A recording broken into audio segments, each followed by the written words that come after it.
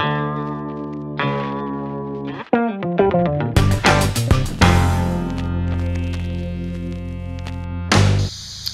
everybody, let's do one more quick video before I lose sunlight.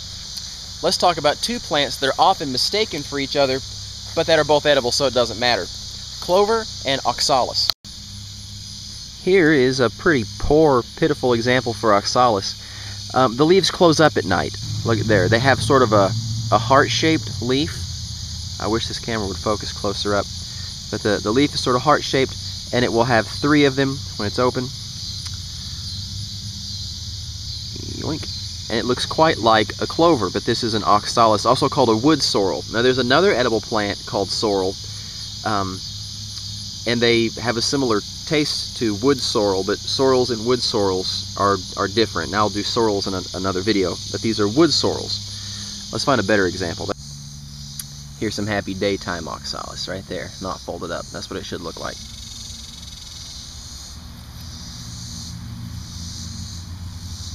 Get out of there, grass. Nobody wants you. Now, when it comes to between clovers and oxalis, I really like the taste of oxalis better. They have sort of a tangy, almost lemony taste.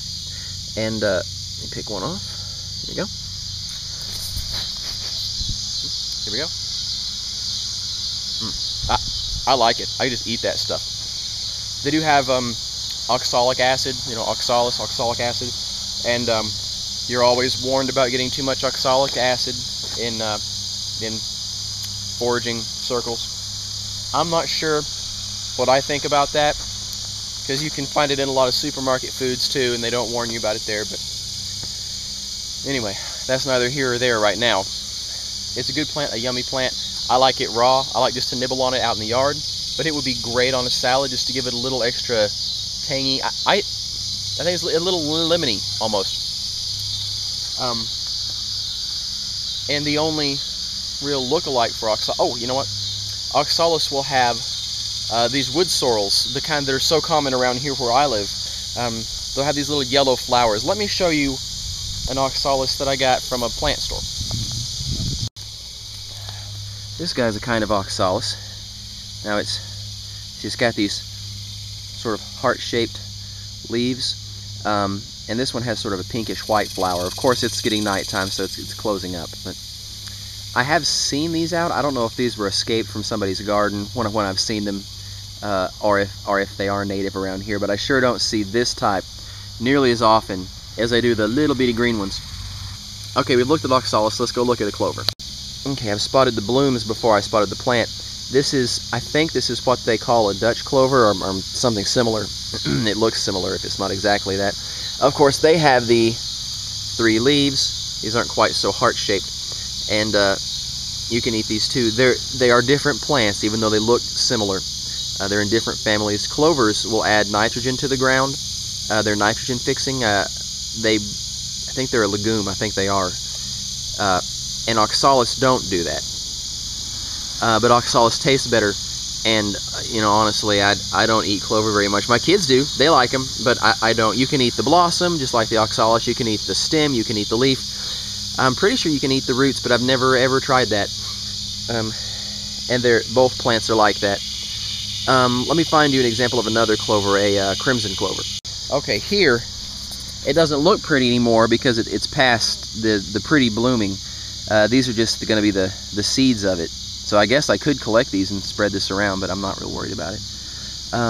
These stand up a lot taller, and you wouldn't want to put these down just in your yard if you're going to mow, because they're going to grow up and you're going to mow them before they can make the seeds, and then they will all die out after a little while. The Dutch clover is a lot shorter to the ground, and it can survive mowing better. Clover you can eat raw, you can, but it's tougher, it's a little harder to digest, and if you eat a whole lot of it, it'll probably give you a stomach ache. But you can. And I'd love to rattle off a bunch of ways that you can prepare clover, but I really don't mess with it very much. It's super abundant, and it does have nutrition to it. I just don't care for the taste myself. It's not terrible, it's just meh. And it really is a matter of preference, because my kids like clover, I like the oxalis. So, go to your yard, pull up some, chew on it, and see what you think.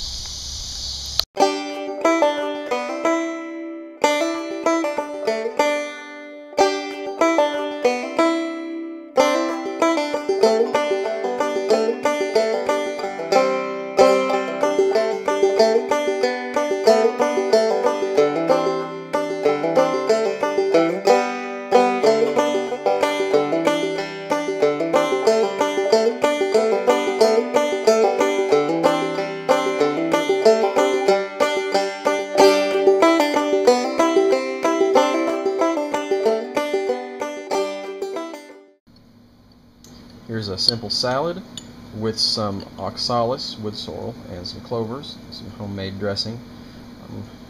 I like to try to make homemade dressing, but I'm not very good at it. And I am really not hungry. I'm still full from my purslane pizza from that other video. Get a bite that has some Oxalis and some clover. Okay, there we go. Salad dressing's not that great. Homemade. I'm working on it.